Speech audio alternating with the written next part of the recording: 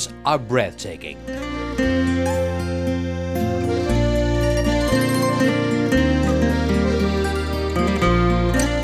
The term picture postcard was probably conjured up for a place like Killyleagh.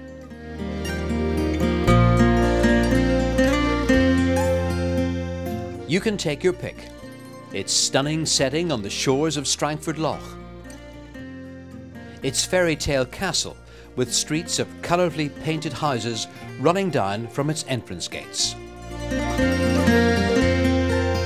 Or its location in the rolling drumlin countryside of County Down.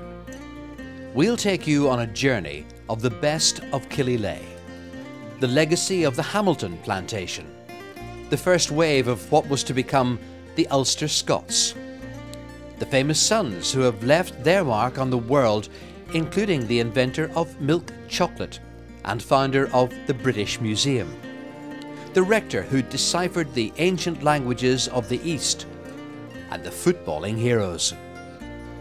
Well, it wasn't a town, it was about 10 houses, the high street. This castle here had been built by de Courcy. I mean, not all of it. I mean, he built the original old tower of 1180. Once when he was in the pulpit, he was given his sermon and he remembered something in the rectory, something to do with his hieroglyphics. He went to the rectory, believe it or not, saw to what he needed to do, came back to the church and continued his sermon. Years ago it was all just single pots. Pot here and a pot there. Just for lobster. No prawns, no crabs. Lobsters only. I think if you asked my mum and dad, I was out, you know, they could send me out in the morning, 9 o'clock.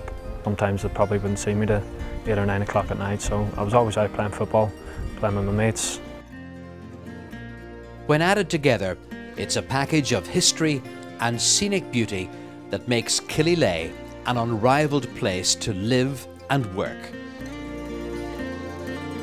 For those still to discover Killyleagh, though, it remains one of the best kept secrets in Ireland. The town has grown up around this historic castle, a castle that would look more at home in the setting of the Loire Valley, but which owes more to Scotland, for it was from there that members of the Hamilton family first arrived. 400 years on, and the castle remains in the ownership of the Hamilton, who fondly recall the original pioneer, the remarkable James Hamilton.